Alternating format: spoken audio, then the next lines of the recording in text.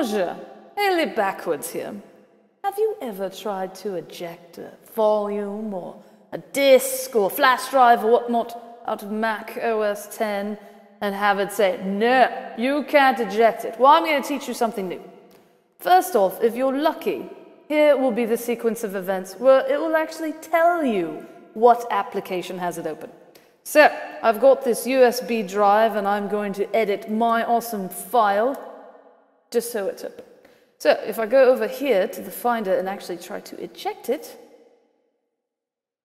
and we wait some more, the disk passport couldn't be ejected because iTerm is using it. Great, now I know what application to look at. But I ran into something last night that, for whatever reason, I think it was because it was a daemon thing related to iCloud, if I remember right, whatnot. It did not tell me what. But, lucky me, I remembered my awesome Unix skills or something. lsof. List open files, that's what you need to know about. Volumes.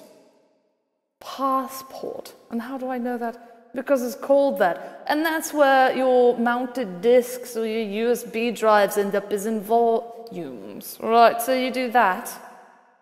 And then you get a list. And then you'd be like, Vim, okay, and then Z shell apparently as well. Vim, all right, I remember where I had that open, so then I do just quit out of that. Well, oh, right. Step number 2. You know, this is why I should have rehearsed. You know, if you are miffing about, that's probably not the word of the command line, you might forget to actually get out of the directory. And then you go, boom. And now, all is well. Now the thing is ejected. So, again, if the Finder does not help you out and does not tell you what the application is, you can use lsof. If you're familiar with the ls command, hopefully you don't need to memorize that part and just remember open files, lsof, and then the path to the volume.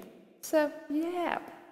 And then it will tell you what is accessing it. And then you can just go kill those processes, tell them to go sort off or something, and then you'll be happy as a clam. Is that an expression? I'm not sure.